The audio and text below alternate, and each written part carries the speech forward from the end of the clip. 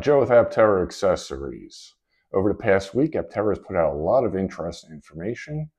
Frame assemblies being assembled by COSTAMP in Italy, and the CPC sending some technicians to Carlsbad. Let's take an in-depth look and talk about it. So in the short video that Aptera put out from COSTAMP, the video opens up where you can see one of the new frame assemblies on a fixture and jig. This fixture and jig is to align the components, and so the extruded aluminum longitudinal rails can be welded to the castings that are being produced by COSTAMP. But there are some very interesting changes to the frame that will impact us future Aptera owners. As the video progresses, we actually get to see the side of the frame and the control arms. Now, the surface finish on these control arms, because they're being made at COSTAMP, they don't look like they'd be cast, and I don't believe cast control arms will be strong enough. I'm thinking that these upper and lower control arms on the frame are actually lightweight aluminum forgings. And also, if you have a keen eye, you'll notice as the camera passes past the front suspension, there is also a change to the front steering knuckle. But we'll talk about that in a minute. In the next part of the video, we actually see one of the completed frame assemblies that COSTAMP has kitted up for shipping to Aptera in Carlsbad. In the center of the frame assembly, you can actually see what I call the rear frame tusk. This is the component that mounts the rear wheel to the aft part of the frame. And if you look, you can see there are two large aluminum cutouts in the bottom part of this component. You can also see two smaller cutouts to the left of this part.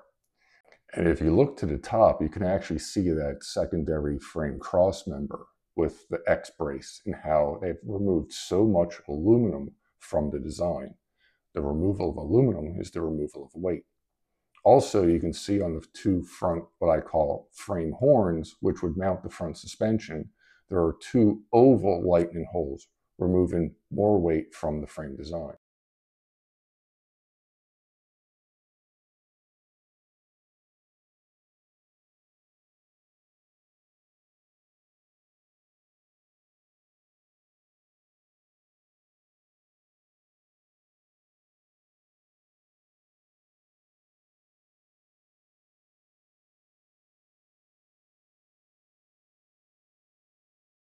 So as the video moves to the front part of the frame, we also see what I call the lower subframe, which is where the front sway bar mounts to. And there are also a series of lightning holes to remove weight from the original design.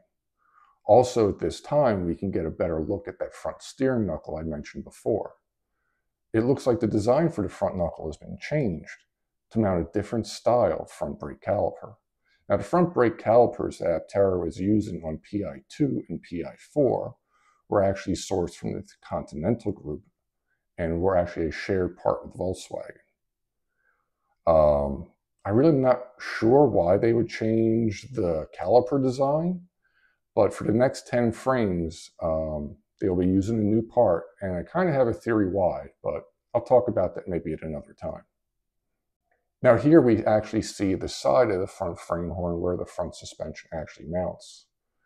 And if you look at it, you can actually see they've completely changed the design of how the front upper and lower control arms are mounted to the frame. Now the way the control arms were mounted on the static display at CES was very similar to Lamborghini Gallardo or Murcielago, I forget which, where the bolts actually went through pins mounted out of the control arm into the frame, where the bolt will actually go through the frame. There's now a tab that's been added through the control arm into the other side to another tab. Now the video that Aptera put out from COSTAMP concludes with a series of kitted parts. We can actually see on these carts smaller components, bolts, brackets, the extruded aluminum side rails, the extruded aluminum rear rail. And if you count really quickly, the video shows 10 carts and just the corner of an 11th. Now in this photo, you can see parts from CPC. Some of them are the fiberglass SMC parts, and some are the carbon fiber SMC parts on shelves. And if you count, we can actually count enough parts to assemble 9 bodies. But then we can actually see that Aptera has this brand new frame or body fixture and jig to assemble the bodies.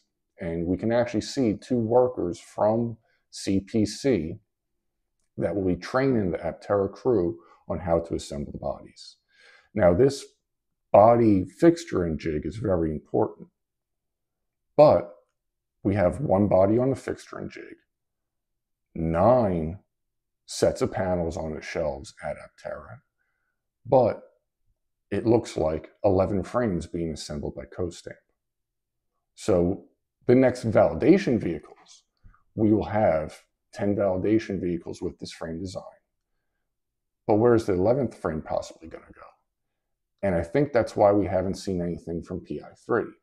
If you recall, Chris Anthony and Steve Fambro had said that PI3 was going to be the validation vehicle for range and solar. If Aptera had decided to iterate on the frame so they could improve efficiency, it would explain why we haven't seen any validation testing from PI3. Now, looking at the changes that we've seen in this short from COSTAMP, I'm thinking Aptera removed an easy 200 pounds of material from the frame design. Now, Chris Anthony has said before that for every 30 pounds of weight, the Aptera does see a 1% change in efficiency. So if they were able to remove 200 pounds of weight from just the chassis design alone, we're talking a 5 to 6% gain in efficiency. And what this means for future Aptera owners is you'll get more range out of your solar, and you'll have more range out of your battery pack. Now, Aptera has said their goal for the weight for the vehicle was 2,200 pounds. And what I wonder is, these changes, do they mean that with these changes we are getting to the weight of 2,200 pounds? Or will we actually have a weight for your Aptera closer to 2,000 pounds? With the efficiency of the Aptera, you also have to take into account Aptera's partnership with InMotive for their 2-speed transmission that Aptera is using to improve efficiency. Now, InMotive has actually produced data to show that their 2-speed transmission can see a 10% gain in efficiency for a vehicle if it's used. And with the InMotive 2-speed transmission, you can either solve 3 problems. You can either make the electric motor smaller, which we know for Aptera won't change because they're using EMR3. You could use a smaller battery pack, which we know isn't going to change because that is already set to be their 42 kilowatt hour usable pack, or you can increase efficiency. So with the weight reduction we are seeing, I think, in the frame, and with the improvements in efficiency of using the InMotive 2-speed transmission, I think we might be able to see a 15% improvement over the numbers we saw when Aptera took PI2, Hermes or Hermes, depending how you want to say it, on their Arizona road trip. And even in that video, Aptera said that vehicle was overweight and still achieved 122 watt-hours a mile, or I believe it was 8.2 miles a kilowatt hour. Now, even with the Arizona road trip that Aptera did with PI2,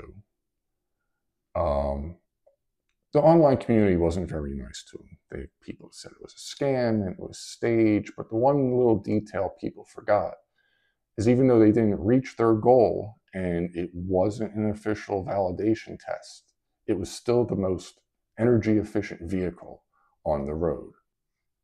So, future Aptera owners, what do you think about the changes to the frame? The increased efficiency we're going to see? Comment down below and I'll see you in the next video.